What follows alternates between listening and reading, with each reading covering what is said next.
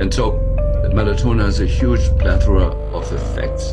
But when you Google, when you put in melatonin and mercury, you find out that it basically undoes the lethal effects of mercury instantly. When you Google aluminum and melatonin, same thing.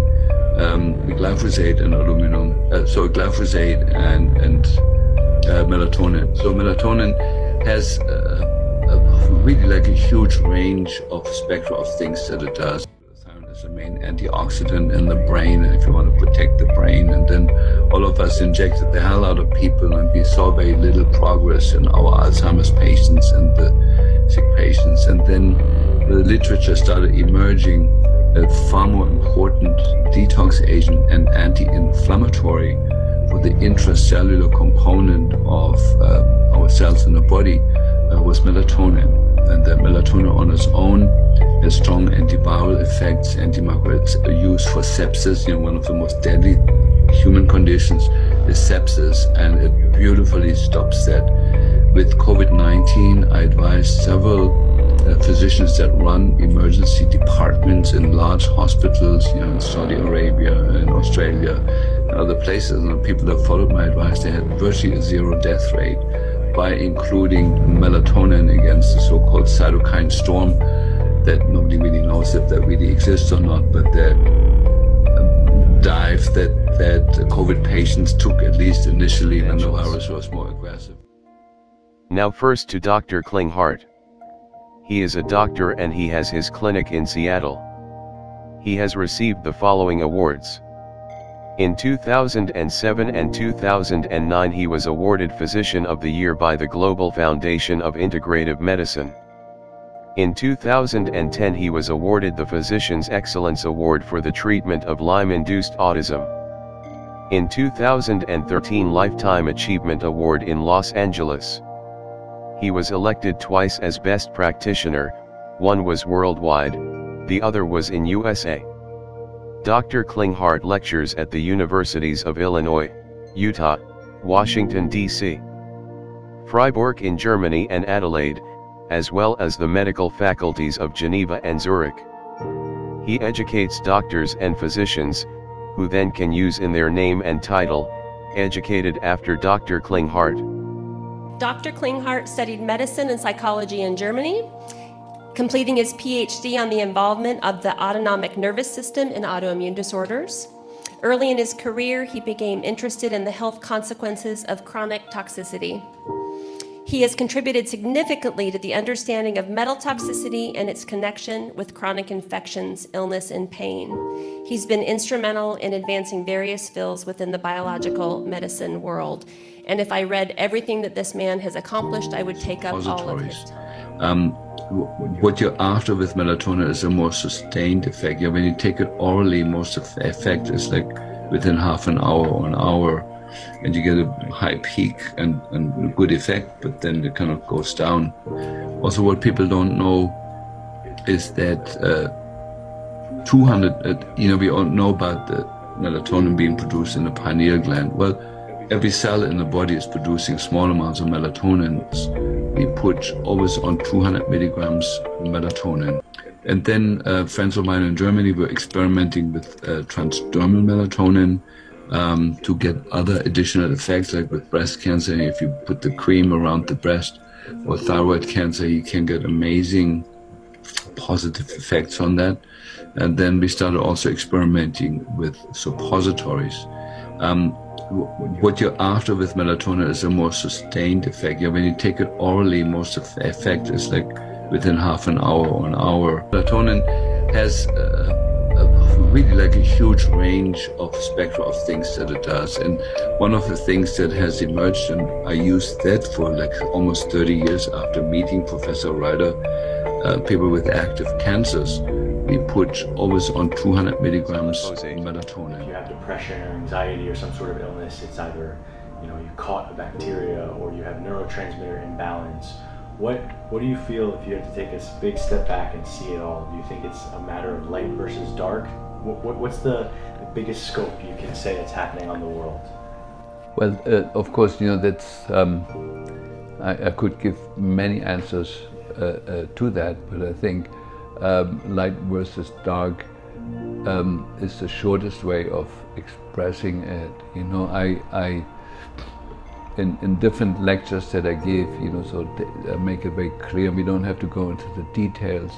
In Rudolf Steiner, you know, the Austrian mystic that was very active in the early part of the last century, the founder of Waldorf schools and biodynamic farming and a completely new kind of alternative medicine.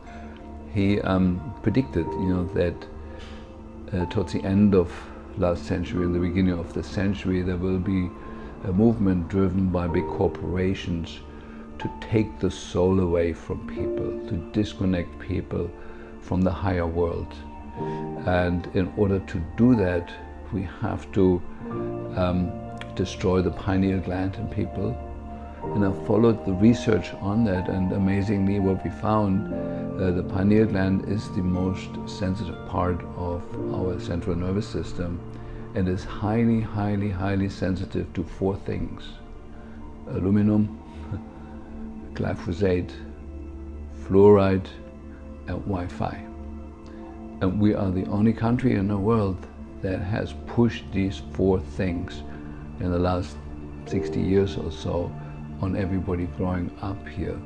And so what I feel, what I observe, and what we're also testing on our ART system is that people have severely calcified pineal glands. And I show the anatomy in some of my courses. You know, it's very clear that the pineal gland is a receiver for higher fields of energy and translates them into thought and into actually controlling our immune system, our endocrine system, and so on and so forth. There's all science. You know, it's become the new norm, and so it is astounding that the telecommunications industry has selected the frequencies out of the huge spectrum of frequencies that are absolutely destructive to our cells and especially to the pineal gland. You know, they couldn't have made any better choices than 2.4 gigahertz. That the end point, that when you have inhale aluminum, as we do from the geoengineering program, and have glyphosate in the food chain, that glyphosate and aluminum combine in the blood and in the gut and in the bloodstream to form 6 different chemical compounds where aluminum and glyphosate are hooked up together, and the end point of that compound is the pineal gland. Published, you know, it's not my idea.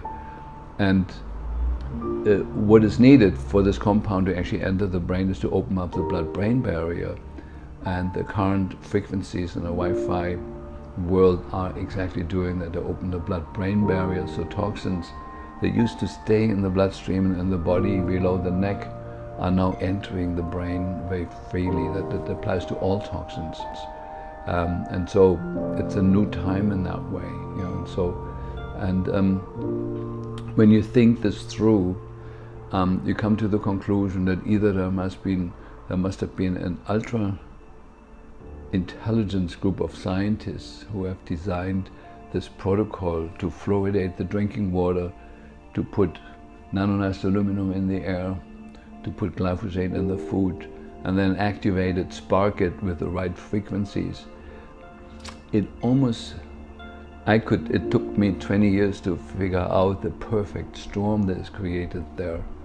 And it's either a coincidence, which is possible, that enough dumb people made the wrong choices, you know, along the years. I'm still hoping that that may be at least partially true. Or it's orchestrated by a very, very intelligent group of destructive minds. Or what I also believe is very possible, that there's some higher fields of consciousness that can be both tuned into the light and to life affirmative action and can be absolutely destructive, like phenomena like Adolf Hitler and others, people that come under the influence of something absolutely dark and destructive. And I do believe it's very possible that enough scientists and politicians have come under that influence of those higher fields and are acting according to it, actually not knowing on a human level why they're doing what they're doing and what they're doing. You know, that a good example is 5G. You know, sort of to put it on posts, you know, along the streets. Okay, that's one issue, but putting it on satellite and actually the government approving to put it on satellite, I mean, blasting the whole planet with a frequency that has never been checked for safety, for its influence on the insects, on the songbirds, has never been checked for anything, and to approve that is unconceivable to like somebody who's still got a little bit of a brain left. And that politicians in the White House and other countries are conspiring with that can only be explained that their brains have come under the influence of some larger, higher field. They cannot be human in nature, you know, because the human nature is always life affirmative and loving and wanting to live and make the biosphere more friendly to life. And so there's some scary thoughts about that, you know, but I'm still hoping, I'm still putting my weight on, let's hope it's just a coincidence and enough dumb people made enough dumb decisions, and if enough of us wake up and point it out to them, that there can be a reversal. You know, the Wi-Fi can be switched off in a second. We'll be done with that. And, you know, glyphosate could be forbidden, you know, tomorrow. It's in the water table for many years, but there could be an end to it. You know, the chemtrail program could be stopped like that. You know, so the good thing is that solutions, positive solutions that are suppressed right now, that are everywhere, could be the norm of tomorrow. Within 24 hours, we could turn the planet from a creature that is threatened on all levels to paradise, you know, virtually within 24 hours. You know, we're still close enough to that. Most of you certainly have heard this for the first time. It is such a useful summary by Dr. Klinghardt on where we stand in this world and how the dots are connected. We really highly appreciate his so important insights and that he shares that with us. Hopefully, you can share this video too with your friends and family members, so they too can understand that your fast beloved Wi-Fi is indeed a Trojan horse for your cells. You will not be able to stop it outside, but you can stop it inside your home. Yeah, but you might say, but your neighbor has also Wi-Fi. The closer it is, the more harmful. With each meter further away, it loses its power. Stay with us a little longer to find out whether there is an antidote. But what it does is phenomenally. Those of you know a little bit of biochemistry, the worst thing that happens in inflammation, in neurological illness, is the creation of peroxynitrite. You know, the electrosmog, Marty Paul wrote this beautiful paper that shows the Wi-Fi exposure triggers an influx of calcium into your brain cells. And calcium triggers an inflammatory process in the cells that creates, ultimately at the end point, a substance called peroxynitrite, which completely destroys the cell. And melatonin is the antidote for peroxynitrite. There is a German researcher who heals pretty much any neurological disease just with one tool, and that is melatonin. But this is not 2 or 3 milligrams. This is 1,000, 2,000, 3,000, up to 6,000 milligrams. With ALS, we give 6,000. With most the children get 80 milligrams. That's a working dose. Most adults need a lasting dose of about 300. It's the anti-aging tool for the older folks here. I notice a few of you are over 60, which I'm always happy. I'm still one of the oldest here in the room, I think, so I can, you know, and compared to the other speakers, I look a lot wiser because I lost my hair, you know. It's completely misunderstood and underrated. Melatonin is the principal antioxidant used in the brain and in the central nervous system. It is not glutathione. Yeah, it's not all the antioxidants that people talk about. It is melatonin. And melatonin is produced in every cell in the body, but in the brain, the predominant place is the pineal gland, but our whole gut microbiome, when it's healthy, produces about 400 to 4,000 times more melatonin than the brain does. But it does it at noontime. And so the transdermal melatonin is given between dinner and bedtime, an hour or two before sleep time. It does hardly change your sleep. Most people don't feel any change initially, but not 2 or 3 milligrams. You know. But if you give 200 or 300, you stop any neurological disease. That's a phenomenal tool. So this is just, you can combine it, so there is an article on melatonin and retroviral infection. They like to combine it with DHEA, it's also easy to get here. It's a phenomenal, simple treatment. It's fantastic. I can take you through some of the studies, but I highlighted here. So one, it's an anti-infectious agent, and so we use it for Lyme disease. It induces autophagy. That means that dead cells are eaten up in the body without having to fast, which I hate fasting. It's fantastic for chronic gum disease. And here's the article on the melatonin delivery using transdermal ways of doing that. Then here, melatonin as an antioxidant under-promises but over-delivers. It is much more effective than any other antioxidant. And then it's a fantastic antiviral as a anti-aging tool, to keep your brain fresh and intact. And then we have a lot of problems with people getting pregnant. Not in my office, like everybody else. Every month there's somebody else who gets pregnant because they know my tricks. But here's a beautiful one, the role of melatonin on production and preservation of gametes and embryos. It's a fantastic thing to get pregnant and stay pregnant. And then for the viral infections. And so what I left out here, well, the last one is interesting. A friend of ours, Steve Fry, who was a lab in Arizona.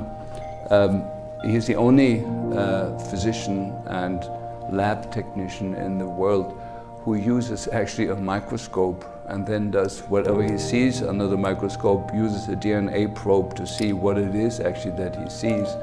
And he found over the last 10 years a huge increase in the strange phenomenon that we all have a lawn basically covering every blood vessel on the inside and outside and every nerve sheet of fungi and plankton, plant material that grows, and this surface that's covered with this lawn of candida and other fungi and plants, algae and plankton is over 2 square miles in us. It's not a small surface.